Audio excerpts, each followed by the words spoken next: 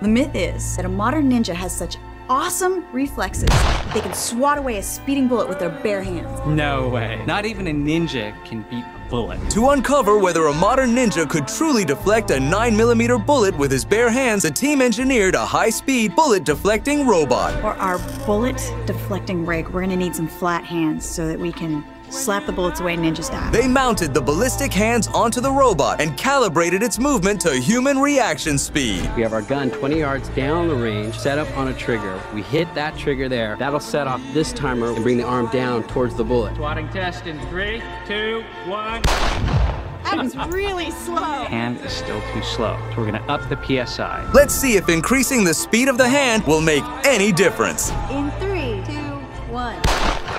We have a perfect skim right across the meaty part of the hand. We definitely slapped the bullet. But look, there's a big hole, so this ninja is still dead. As much as I love ninjas, this one's totally busted.